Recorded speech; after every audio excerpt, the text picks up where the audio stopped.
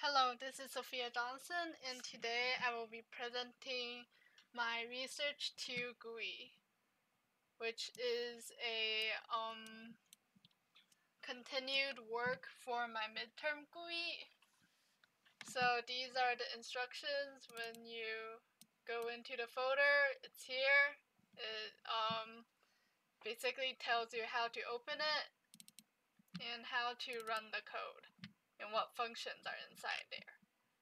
So I will tell you, like, for here, you just go to the scenes, you open up cat generator scene, research v2,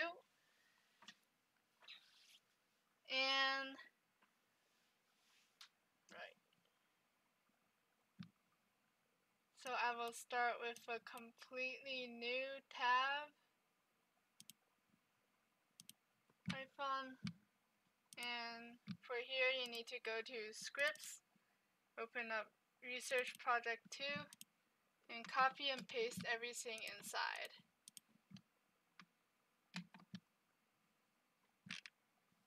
And then afterwards you run execute all.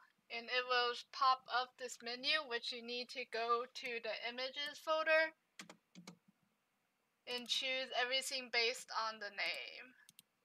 So the is first like ear, head, leg, tail, then the icons. So after you select all and open up, this is the GUI, which there are 3 tabs: the modeling, coloring, and rigging. I did a lot on formatting the GUI for the Research 2 project, and also I added the rigging tab.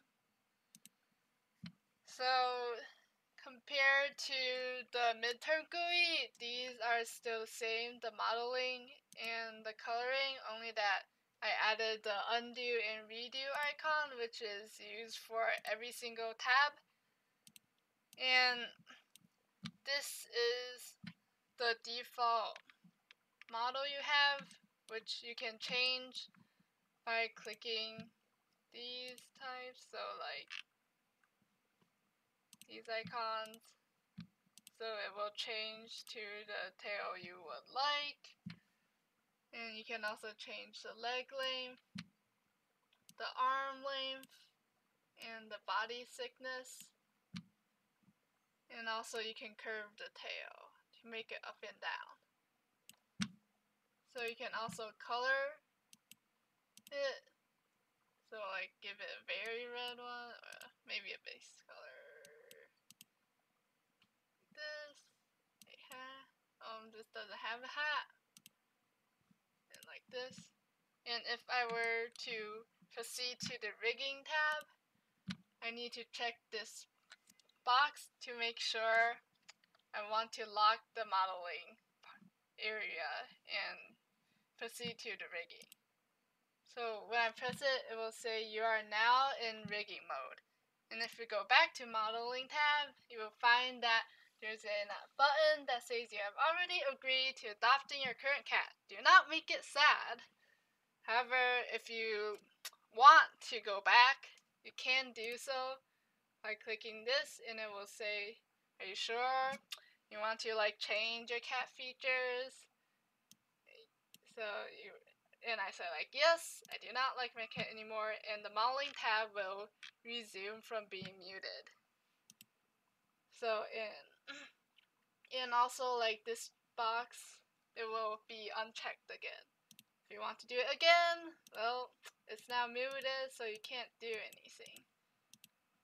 And if you say no, let me consider again, nothing will happen. Okay. So if I go to rigging tab, after I do this, I lock the modeling, and then the first step unlocks. So to help users to proceed with the rigging tab, I've set it so that each stage is unlocked when you complete the previous stage. So for the first stage, it will tell you to go to bind pose and unbind tail joints. So you need to unbind all the joints and then like reposition them, obviously, if you want to make it a better rig. So if I do this, it will resume the bind pose and also the tail there. And this step 1 will be muted after you click this. However, you can unlock this if you, for whatever reason, you want to unlock this again and use it. It will tell you to unlock step 1, but it won't undo like what you've already did. If you want to undo the bind pose, you need to click under here, the undo redo, in which then so it will be binded again. So if you do it again, yeah, it will say your cat is now in binding pose. And do you want to clean your cat now? So with cleaning the cat, this refers to stage 2, which is to delete all history and freeze transformation. So if you press this directly, it will select all of the objects that are currently live, and then it will do what's given. So if I press, and also it will unlock the next stage, because usually if you've done that, you're ready to go to the next step.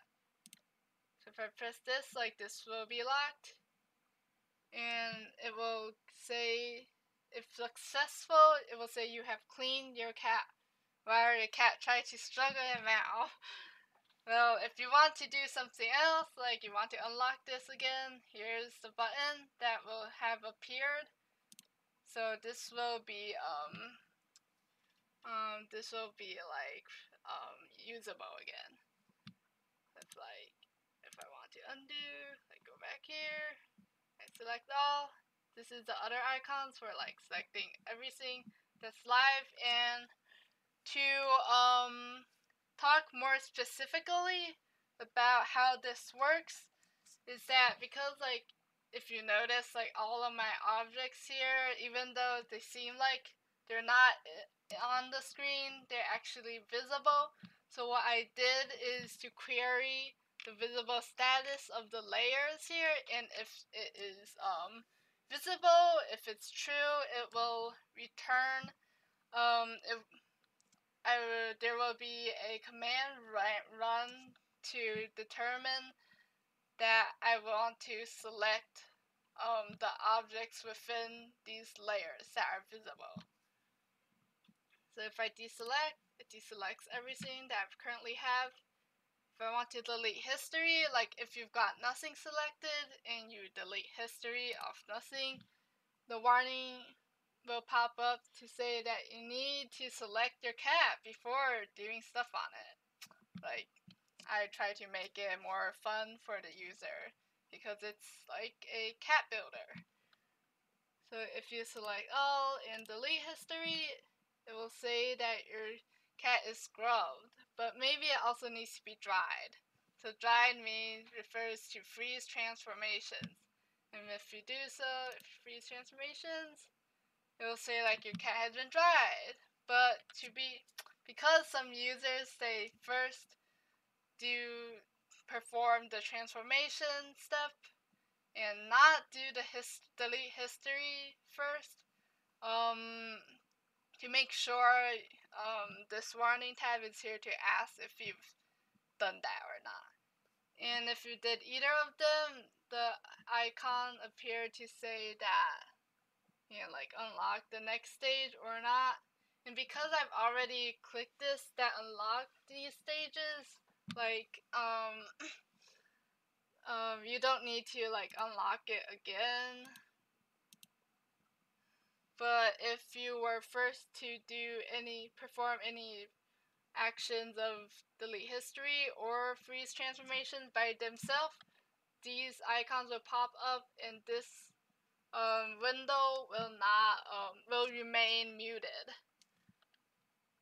So in step 3, this is the more important part where you need to determine the joints of the cat in the locator, and then try to and then link them. I haven't been able yet to do the linking stage. However, I have done this automated process to determine each position for the joints so that they could give a good base, which the users can then like do more changing positions by using these icons, like to go up, down, left, or right, like on the XYZ axis. And so I want to try this. First I put down a locator, and let's say you place the locator. And to see it better,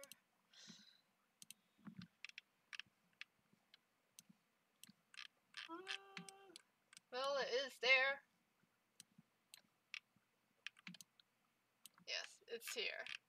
And if you want to move it by the GUI, you can make it up, which it will translate up 5.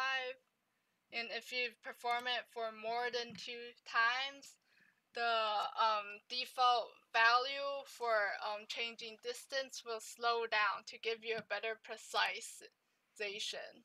So it's now going by 2 to see like to make the locator go where you want to.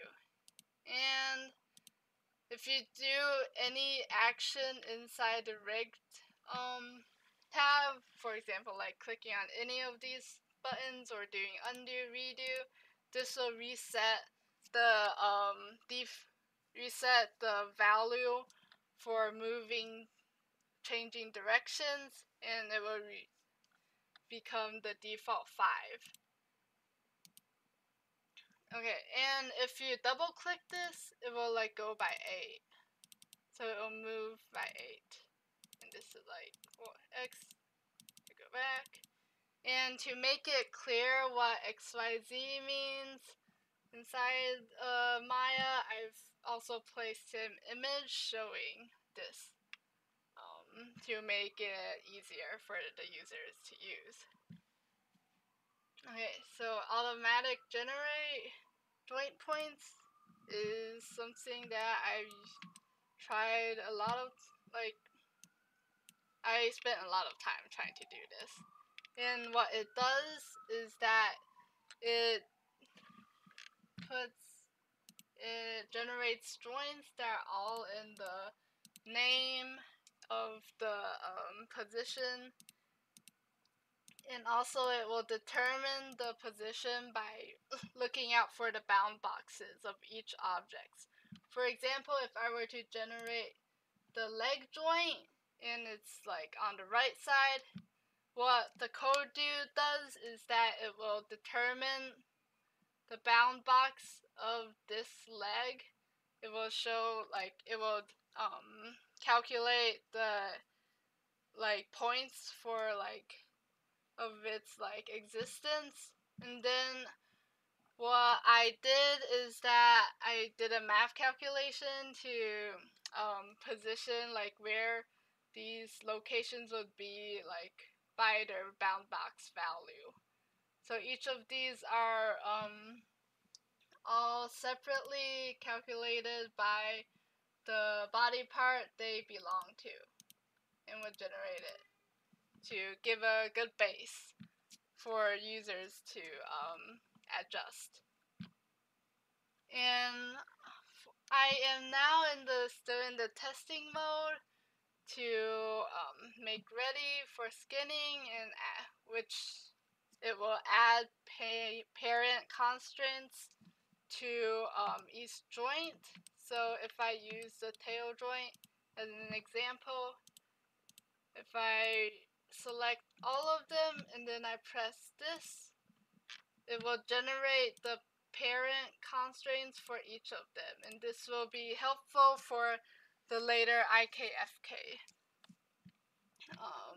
when you need to use it. And also I've put in button for like combined body mesh for a cat, but in reality I haven't like gone on to doing it yet. So that's all. Thank you.